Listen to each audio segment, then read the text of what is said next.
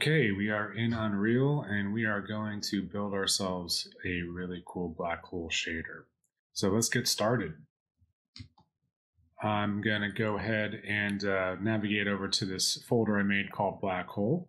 And I'm going to right click and new material. I'm just going to say M black hole. And let's go ahead and open that up. All right, a couple of things I want to set up here is I'm going to go to preview scene settings. I'm going to turn off some stuff here. So I don't want to see the environment at all. And I'm going to actually go ahead and set that to a pretty dark color like this. And I'm going to come down here into the meshes folder, which I've preloaded with a inverted sphere. And I'm going to use that as my test sphere, just so I can zoom all the way into it and not be clipping through it or anything like that, since the normals are reversed on it. And since most of the shader is going to be set up in the custom node, we're going to drop down a custom node here. I'm just going to call this black hole. And if you want to get rid of this flickering in the viewport, just go to lit and turn off auto exposure. And that'll stop that. So the workflow I'm going to be using to create this is we're going to have some custom code that we paste into this little code block right here, but it's not going to be that much. It's going to be the bare essentials that we need to pass into another function that will code inside of Visual Studio Code. And we're going to be doing this for a couple of reasons, but primarily the first one is just like easiness to debug what we do.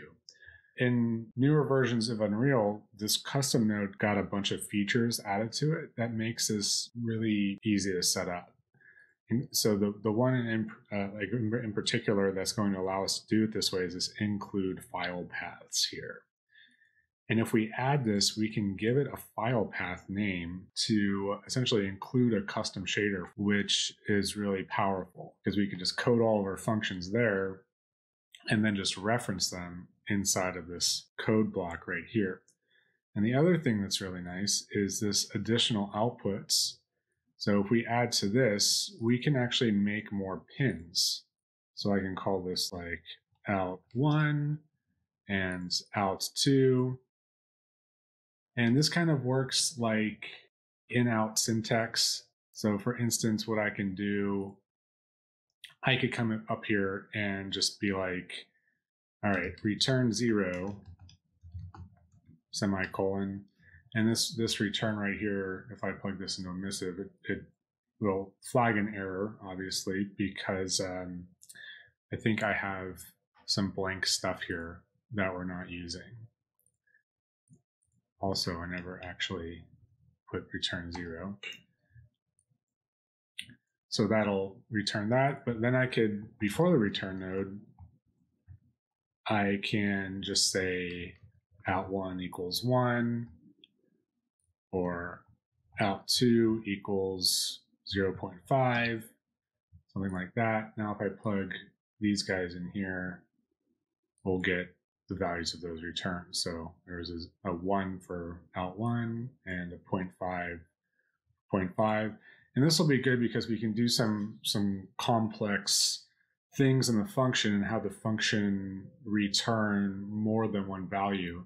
And that way we can do our compositing in the shader graph rather than clutter up the custom node or make a bunch of unnecessary functions for something that we can just do easily inside of the material editor. All right, so I'm going to go ahead and start setting up the shader file that we can use inside of the black hole code right here. And the first thing I'm going to do is just click include file paths down here. And I'm going to get an error until it can actually detect a file that we want to open that has something inside of it. So I'm just going to go ahead and open up Visual Studio Code here. And I'm going to make a new folder. I'm going to call it black hole. And inside this folder, I'm going to create a new file called blackhole.usf.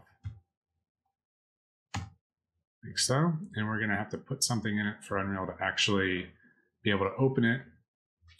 So let's do a quick test function, like a little hello world. So the function is going to return a float. So that's going to go first. And normally that'll be highlighted.